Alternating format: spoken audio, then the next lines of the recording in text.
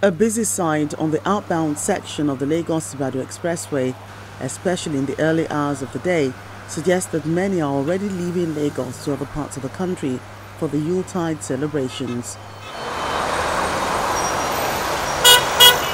But the outlook at Jibowu, one of the major hubs for interstate road travel, suggests otherwise.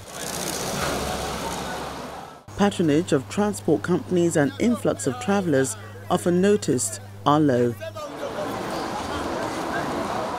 By this time last year, the numbers of people who want to travel is small, but this time it has reduced drastically. So I think it's because maybe one, the security, and two, maybe the economic situation.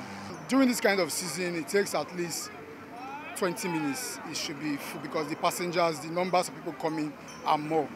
But right now, you can see people are still waiting. The sun is out and passengers are not coming. The same situation applies to Owena Motor Park in Ojota. The activities here are skeletal, with only few passengers on ground. We've been here since 6:30. This is the second bus leaving the park this month. Like, it will leave about 8:39, and I think there's another one loading. But we are just going to our village, to our town all the time, not minding the expenses and not minding the situation.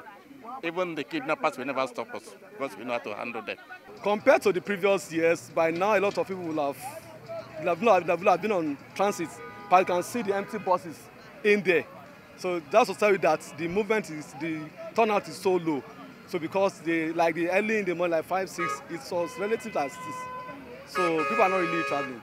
While some travelers have resolved to stay back in the cities to celebrate quietly, others are determined to travel home against all odds.